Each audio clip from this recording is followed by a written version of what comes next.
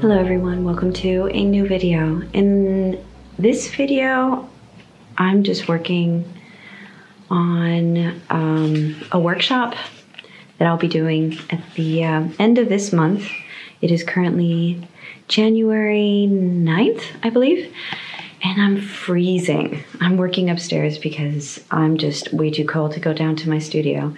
So I'm working at the dining room table, and it's really cold today. It's like -3 outside, which is not very common for here. I mean, it can get cold. There are days that it gets pretty cold here.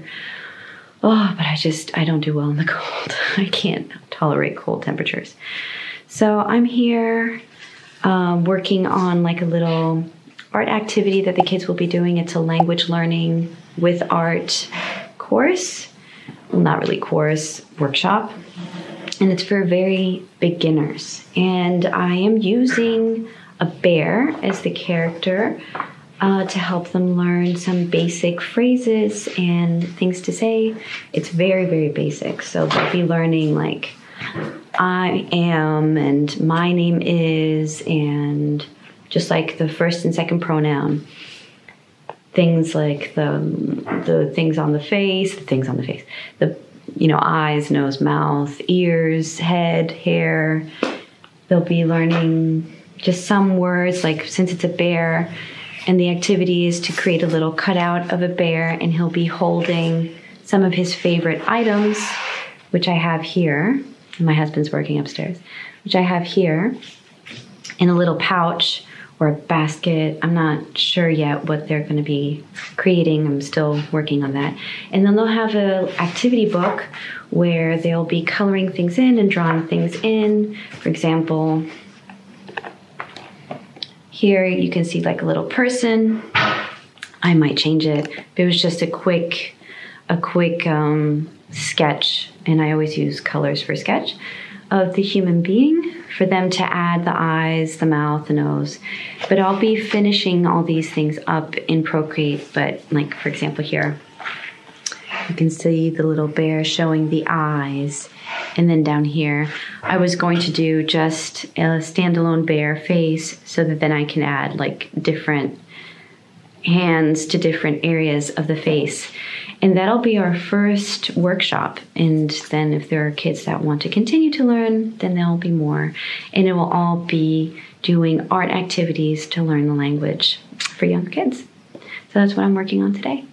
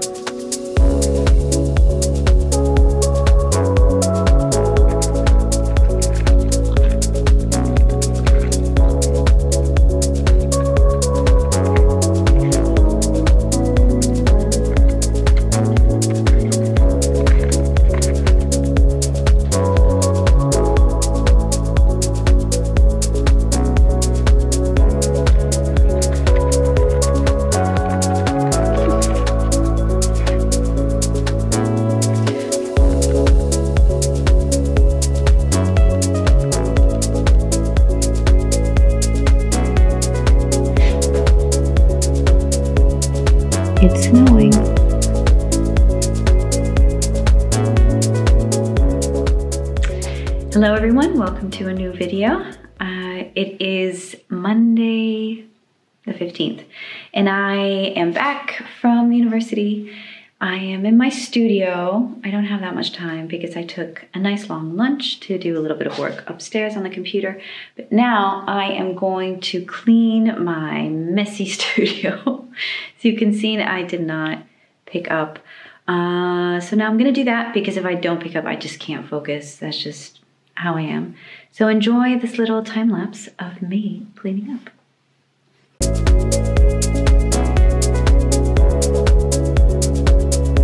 And done.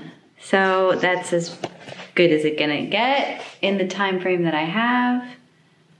I have the table all cleaned up, all the supplies that I need. And now I can sit down and work. So what I'm going to be doing is I need to create a new illustration for my website, and I need to create little itty bits to show certain types of workshops that I'm going to be doing. And so I wanted to actually use the Moleskine art creation, I believe it's called, sketchbook. And I wanted to show you what I found when I was unwrapping it. Okay, so let me move my computer out of the way. Need that for reference pictures. Okay, so this is just my calendar, my agenda, where I write ideas and what I do every day, and so I have some ideas in there that I need to put up on the website, and so I need to see which things I need to design. And so this is the new, I had already purchased one of these, and I can show you. It's very old.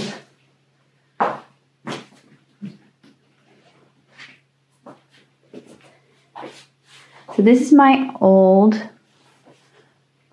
Moleskine. Hold on, you guys are kind of dark. Okay. So this is the old Moleskine, and it's a dark blue.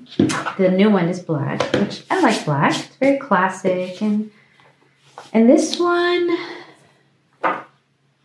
I believe, is like from, I don't know when. A while ago, but a lot of these are from 2020, from life drawing and dreams, writing down a lot of dreams, bugs, watercolors. This is actually from a Patreon session, I think, Emma Carlisle, yeah, with emotions. And I really enjoyed the sketchbook. The paper is really good. I really enjoyed it. And it was in this sketchbook that I started really to explore. This was a workshop I did. Oh, I forget her name. But it was about personal symbols. Creating personal symbols. Sigils. See here. Like you would grab a word and then you get rid of the vowels. And then with the letters that are remaining, creating like a pictograph out of it, with your own iconography. So for example, person in power, like a power pose, tears, sadness, wind motion, throwing away. And it was like, this was during a very dark time of mine. Very, very dark time, which I used art to express myself, creating monsters. I was creating a lot of monsters back then, and well, it makes sense. It makes sense. This was during an art class that I gave in a church. We sat down in a church and just drew. Very nice. But so yeah, so this is the Royal Talons. And it behaved really nicely with pretty much all materials. I like that drawing into art. I like that one. And I guess I wrote some things down in here as well. Oh, friends. But this was a sketchbook that I kind of kept to a side because they're more expensive. So and the paper is really nice and thick. Should do something on the wonky pages. But so what I wanted to show you is that when I removed the plastic, and the little piece of paper that wraps around it. This is a piece of paper that wraps around it. And I looked in here and I saw there were angles and lines. And it comes with a paper compass. So you put your pencil on here. Put one pencil here to hold it down. And then the other pencil on whichever degree you want. And then you rotate the page, you know, with your pencil on that mark. And it creates it. How cool is that? You're supposed to do little holes in these right here. They're little circles. So you prick a hole in there for the tip of your pencil to go in. And you can create, how cool. And then here it has all the angles. So, you know, for drawing, if you need a certain angle. I thought that was really neat. And here it shows you line weights in points. And so that will be stored in the little compartment that all moleskins have. This little folder thing here. Oh, look, that's a new page. And this one, I don't have that. I mean, I have the thing here to store. Oh, and I kept an old one. This one also has it. So I probably saw this and kept it and I just didn't remember. So typical me. So let's see. In this last page of the moleskin, it says, every moleskin notebook is a book yet to be written and a story waiting to be told by Maria Sebregondi, which is the Moleskine co-founder and president of Moleskine Foundation. It says here, the Moleskine Foundation is a nonprofit organization that believes access to creativity and quality education is the key to producing systemic social change. The foundation uses unconventional education to encourage marginalized youth to access to creative skills, unlocking their potential and transforming their communities. And yeah, the paper is the same.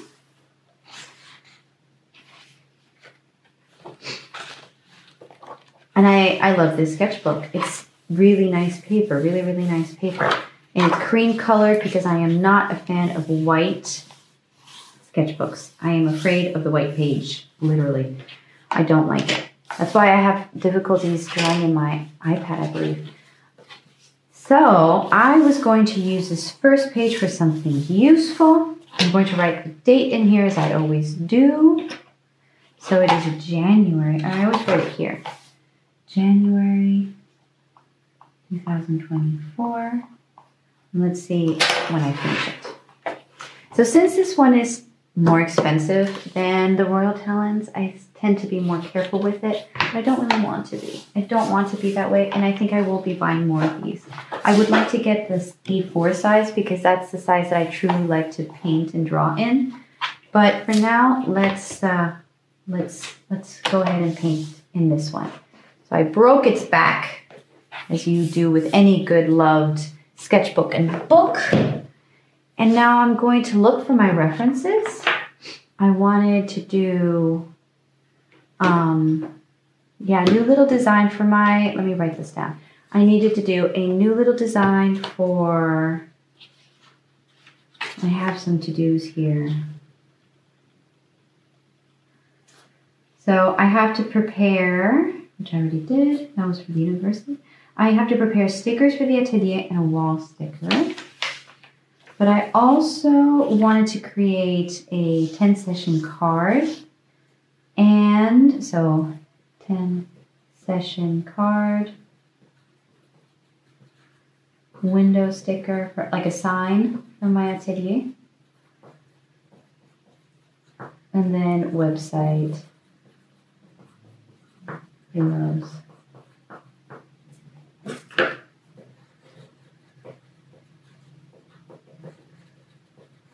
Okay.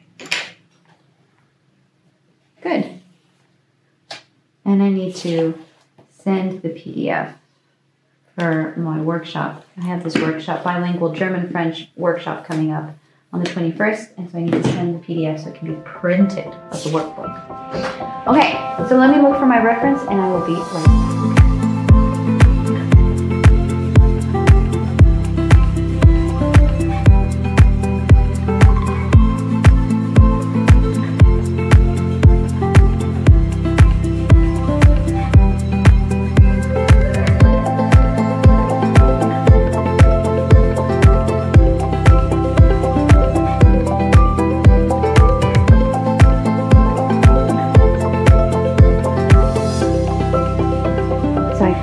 it, and I wanted to show you the final illustration. Lately I've been having a lot of fun creating these small little scenes. Don't know exactly if this is what I want to focus on. I do love character development, but I think combining them would be definitely the way to go. And I collaged this little boat in just because I preferred to do that versus painting it on there. And I added a little Franz in the image, which, you know, why not? And then the digital version, which I'll post like right here, I just highlight a bit the letters and give it just a little bit more of a highlight where the light is hitting, but that's it. But I had a lot of fun making this. The page you can see buckles a bit, but it's pretty much the same thing as with the royal talons. Let me pull back. Pull back. So it's pretty much the same thing with the royal talons. It also buckles a bit.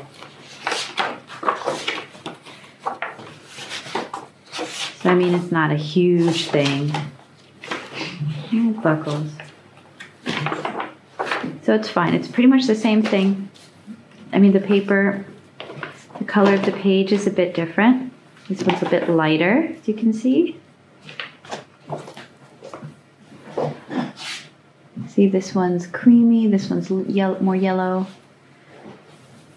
This has a smoother finish. This has a tiny bit of a texture, not much. But yeah, so that's that illustration. And now I'm going to do a bit more work.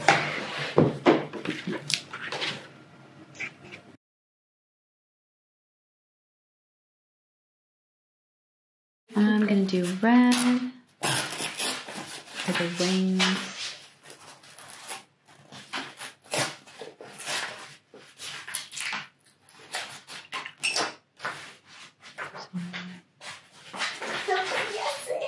Muy bien.